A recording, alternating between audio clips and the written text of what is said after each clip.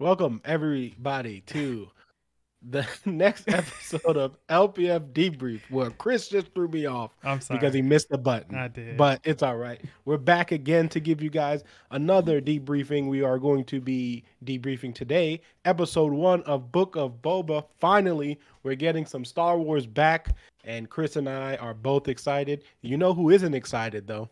Yendi.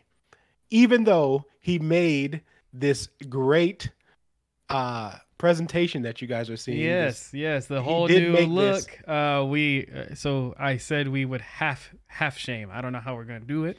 No, we're full shaming him still for Oh not watching it man. because it's just an added up thing. He's still not watching the things that we watch. He still hasn't watched Spider-Man yet, so we're still going to full shame him, but we are also going to be appreciative. So it'll be appreciative shame, but it's still going to sound the same. So Okay.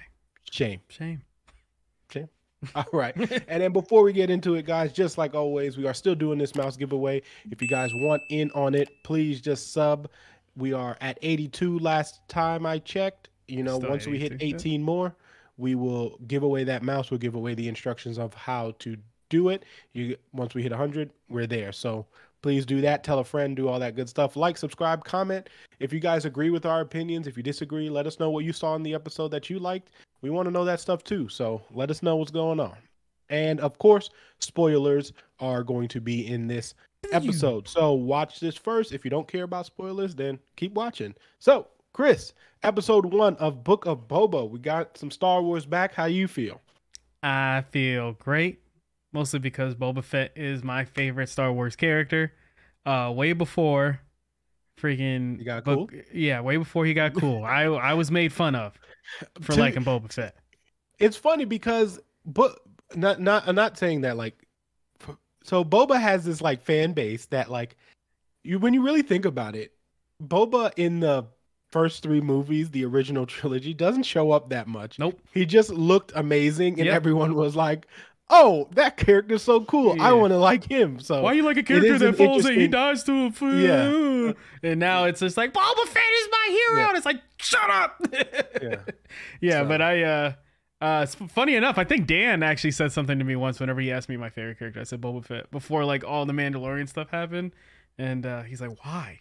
And I'm like, I mean, to just be do, fair, man. my favorite character in Star Wars wasn't even in any of the like series until recently, which was Thrawn? Thrawn. Yeah. Yeah, so like he didn't show up officially until Rebels. Yeah. Spoiler, but we did say spoilers. But if you haven't watched Rebels yet, then I can't. Yeah, it's too late for you.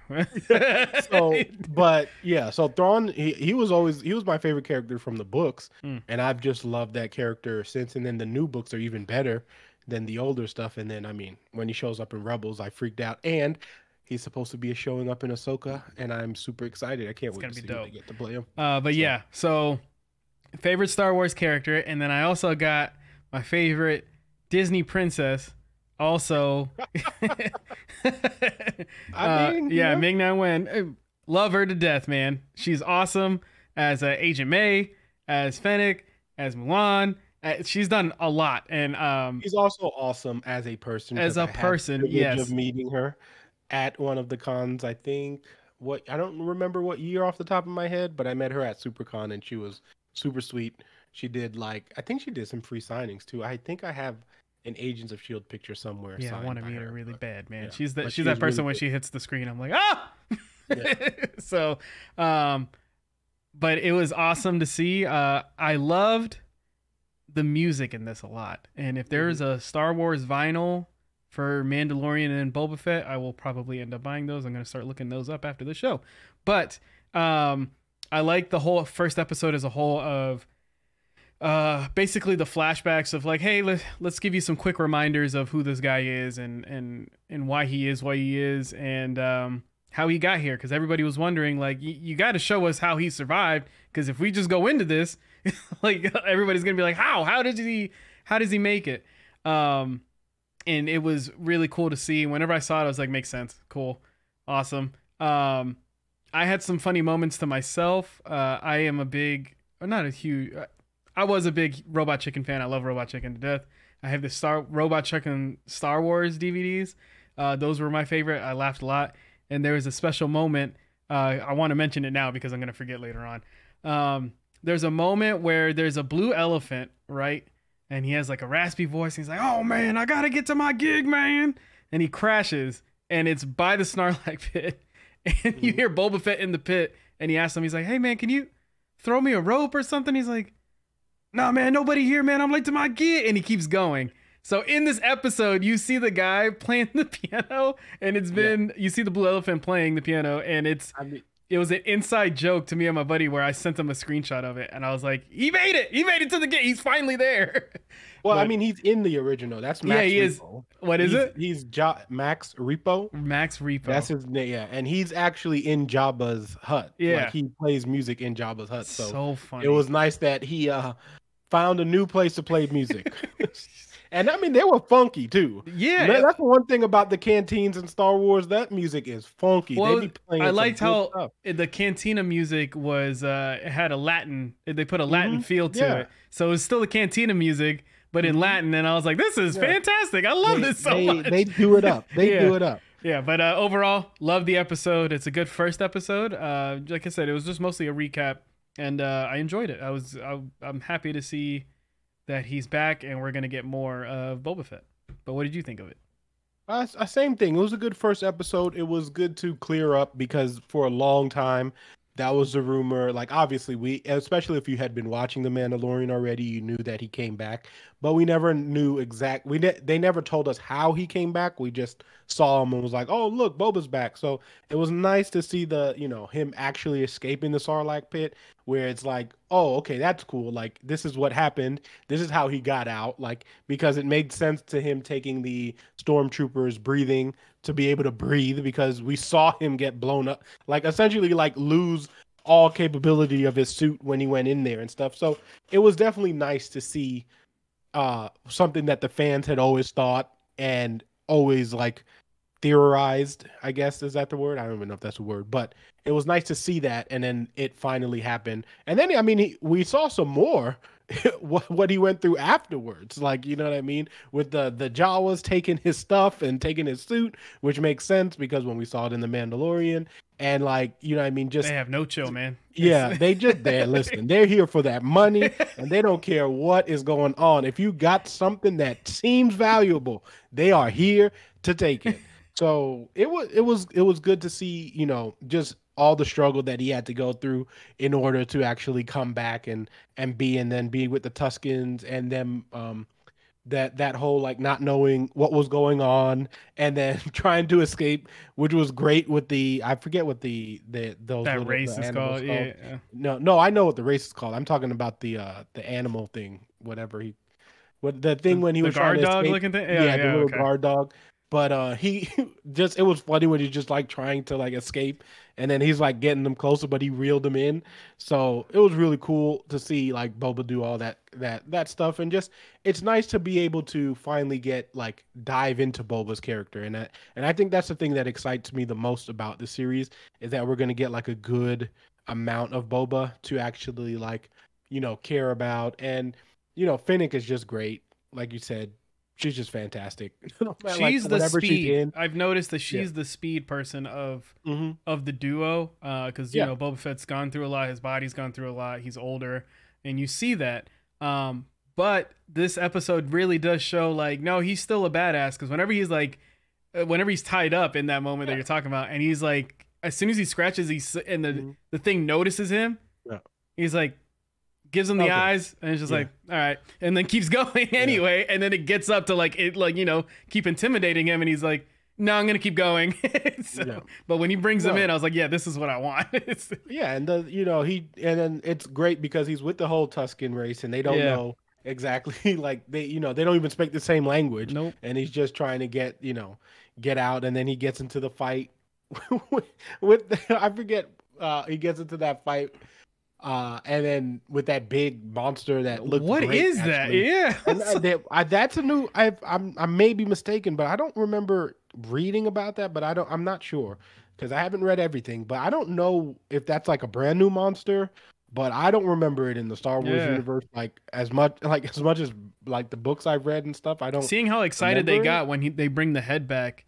Yeah, it made it seem like, okay, this thing's been a Yeah, pain in the ass for a terrorizing them. while. Yeah. Yeah, for them. Mhm. So And that's just a thing, and it's also part of like, the Tutskins are very they're very like tribal, like that's like a and then he was a little it was a little kid, right? So yeah, it's basically like this is like a badge of honor. And you could see even towards the end of the episode when he does that and Boba gets the like he's like gives him like I guess whoever their captain or their leader is gives Boba a drink because it's like, damn, that's like we know you did it. Like we know he didn't just so I thought that was cool. And it's just again, my favorite thing about Star Wars is we can now explore different stories. And I always said that having these as TV shows would make so much more sense because you can explore this world that is so gigantic way better. Like you can have the characters that we love, but we can put them in different journeys. Like we don't need to make everything about the Skywalkers, but it's also nice when we throw like throw a little salt in there and they come in, you know what I mean? yeah. But you can expand this universe to so far that you don't need to like limit it with with the movies. And I think as the success of all these shows go with where we just had, we had Mandalorian, which people loved. We had this show. We had Bad Batch, like you know what I mean, and then we had the new season of Clone Wars. Like it shows that we don't need movies in order for Star Wars to live on, and I feel like we're just gonna get more of that with this show also.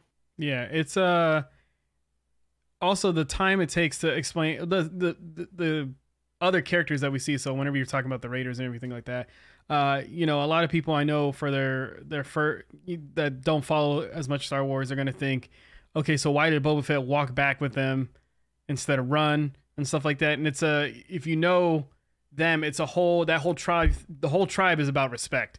So Yeah. they explore that in Mandalorian. They have a moment where it's just like, hey, if you push them, they're gonna attack, and that's it. Yeah. Like you're not gonna build that relationship. It's all a respect thing.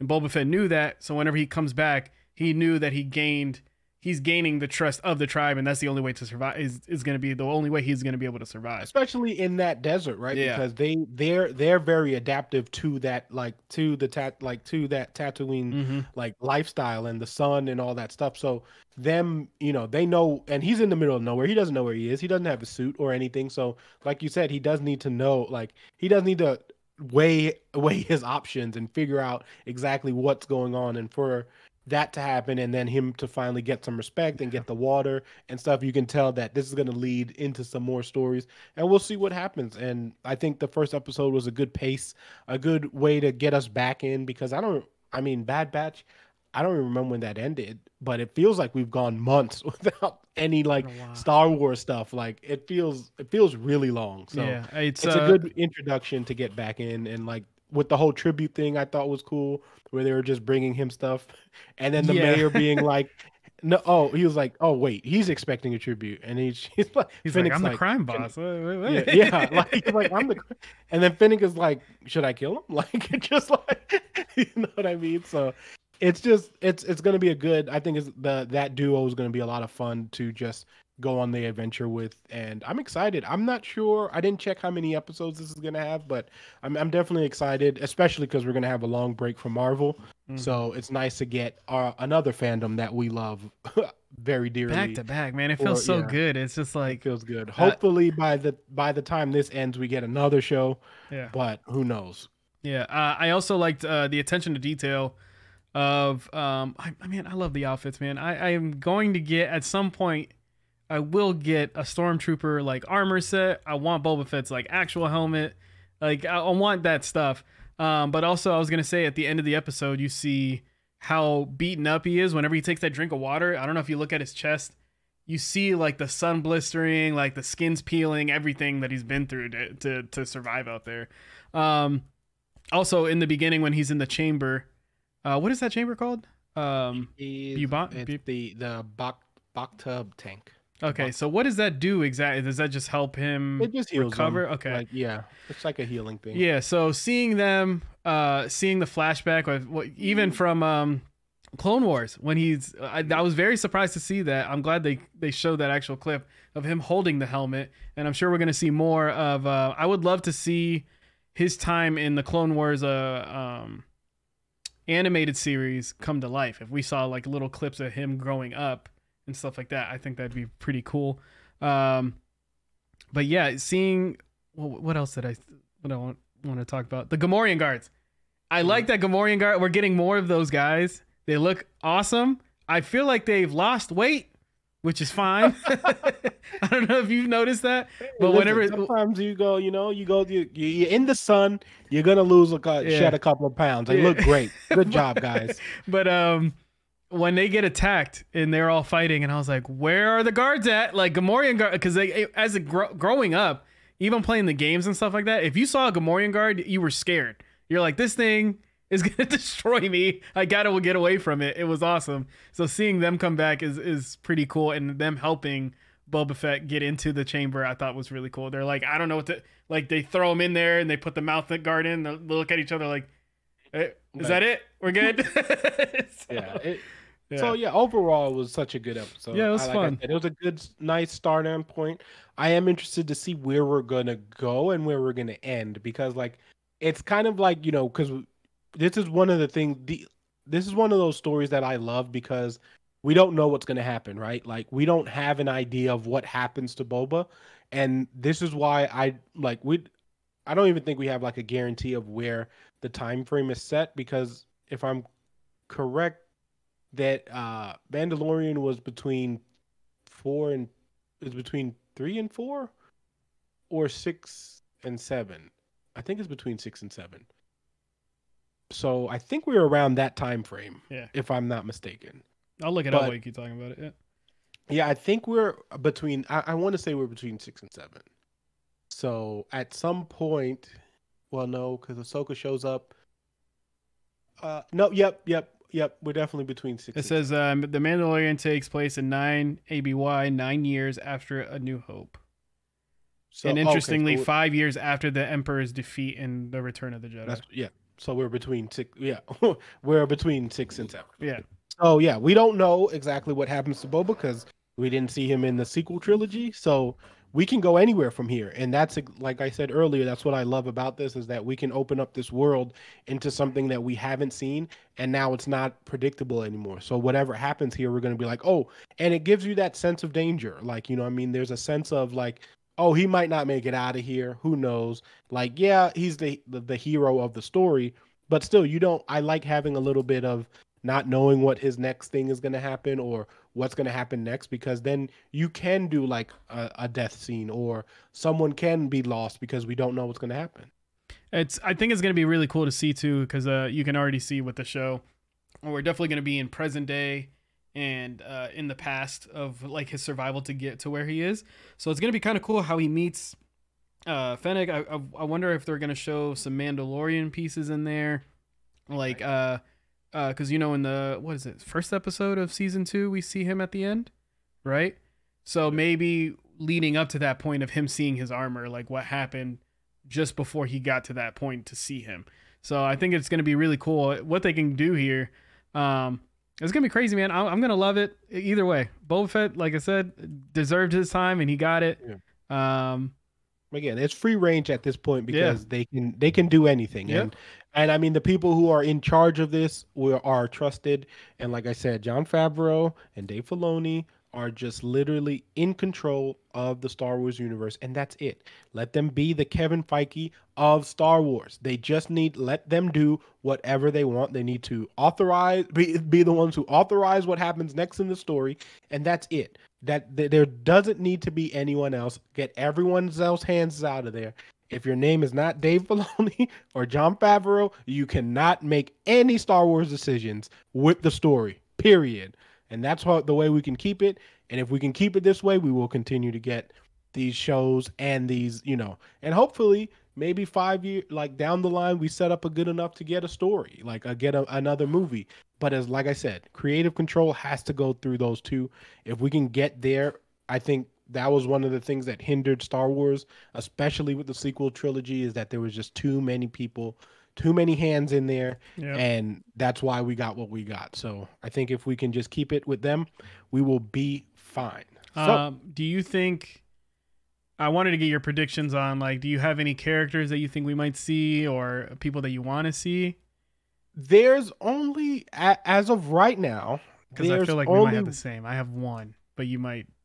there's only one, and it's the Tusken Raider that could possibly be be Darth Crate, which is like a very like under like it's kind of like a low key character, but I don't know if I can see anyone else, but I it might because the Dark Crate story, for those who don't know, he is a human that was raised by the Tusken Raiders. So maybe, and then he becomes a Sith Lord. So we will see. I don't think that, but that's my like wild prediction as of Okay. right now. I was thinking more of what's Darth Maul should be out of this by now or no? Because I'm thinking of the is it Yeah. Black Suns or something like that. Well, Darth Maul technically should be dead. Okay, never mind then. Well, I mean, he should. Well, again, should be dead, but I'm not sure because I'm thinking about because if we technically no, Darth Maul's dead. He has to be because he dies in Clone he Wars. creates some no. Yeah, yes, he does. Well, yeah, I'm saying he dies. Then we see him again Rebels. in. We Rebels. see him in Rebels. Then we see him die in Rebels. Okay, But yeah, so he then- would be out. Yeah, but then also, if you count Solo, That's we what I'm saw him in saying. Solo. Yeah, So, but he talks about that clan that he's running. yeah. So I'm just like wondering. Yeah, maybe. I don't know. But I don't think he's in it. I think it's too late. I don't know. That's the thing with Solo. I forgot where Solo's time frame is. Also, because it's before he gets the Millennium Falcon, which is sometime before 4. But is it after Rebels? Is the thing, because I don't remember. Because in Rebels, I know for sure Darth Maul died. Because what Obi-Wan does to him in Rebels, if you He guys said, have watched I Rebels, need to make sure yeah, this and ends. he was like, it was very clear what happened. So I'm going to go ahead and say that he's dead, but who knows? Who knows? Who knows? Because I mean, technically, Boba's been dead for X amount of years, right? So who knows? Hopefully, Darth Maul's dead though. Yeah. As much as I love the character, it will kind of like minimize what happened in Rebels, and I don't want that to happen because it was really cool. But yeah, let's do the same way we end it all the time. What was your favorite moment in the episode? Oh, this is rough. I'm gonna say that moment where they're getting the offerings. That's mine too. Because the moment that he has with Fennec is she's very like just kill the person and get it over with. And you see, if you kept up with the series and everything like that, Boba Fett had a rage issue because all he wanted to do was avenge his father. That's it. Mm-hmm. Somebody killed his dad. He wanted to get there and show the world what that family was. But you see the patience and the respect that he gets. So every time Fennec was, like, oh, let's just get rid of this person, he was just like, no, let's wait, because you got to think about it. This person is part of this head person. Yeah. We don't want trouble with that. So we need respect here. So even him going into the bar with the helmet, and they were like, can we clean your helmets? He's like, hey, in order to, if we're going to live here, we got to get used to their ways. So it was just really cool to see that moment with them. And it was a funny moment too, because of how confusing, especially the first offering when he's sitting there and he's like, you get that? And she's like, something about friendship. Yeah. Well, he was speaking, and then they were talking about getting the translator droid. So. But yeah, it was my favorite moment was that too, and just him saying like being back being back on Tatooine and being in the city, and just saying that he doesn't want to run it through fear like Jabba did. He wants to run it like with respect. So you can tell that respect is going to be a big thing, and that's why, again, in the end of the episode, when he gets that level of respect, that's kind of what you can tell. That's where he's going to kind of go. We'll see what happens if he gets there and is able to still make those monies and do all these things and be a bounty hunter and have the respect. So yeah, I'm really excited to see what happens next. So yeah, man. But that I'll agree with you. That was my favorite. Yeah. Like just that whole thing was great. So, all right, guys. Again, this is our first episode of Debrief for Boba Fett. So I hope you guys enjoyed. Like, sub, do all that stuff. We are still doing that mouse giveaway. So please help us get to 100. And then once we do that, we can give away something else once we get there. So also, guys, remember every Tuesday we are doing our live show. So check us out on the YouTube and the Twitch. If you guys want to get our live content, we will be doing that. And then Chris and I will have some other debriefs coming on, but we are going to give you guys this one weekly for sure as the show until the show is done, and then whatever happens next. But we have some good ideas for the end of the year that we're going to talk about. Obviously, they're going to come out next year, but they're going to be for for for year 2021, and then we'll do some 2022 things that I just thought about today that I haven't told Chris. And look, you guys knew before Chris did. Look at that. So thank you guys for joining us. That is going to be it for us today. Fire team out.